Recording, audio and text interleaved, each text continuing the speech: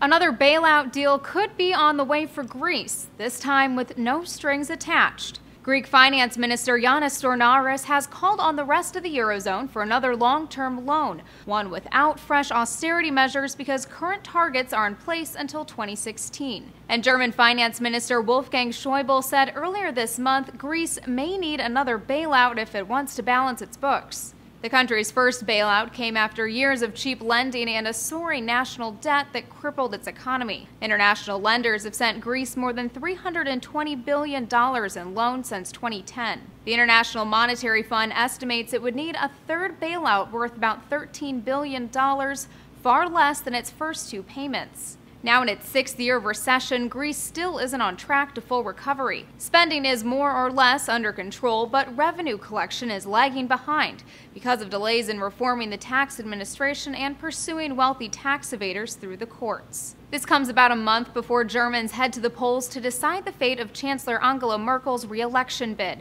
Germany is the Eurozone's biggest economy, and the idea of shouldering the burden for another Greek bailout is again unpopular with voters. Merkel has tried to avoid the topic in the campaign, but her challenger, Peer Steinbrück, has accused her of misleading voters when it comes to writing down more debt. He told a German newspaper, "Rescuing Europe and holding the continent together will cost something. It will cost us Germans, too." Inspectors from the EU and IMF will visit Greece next month to review bailout conditions. For Newsy, I'm Elizabeth Hagedorn.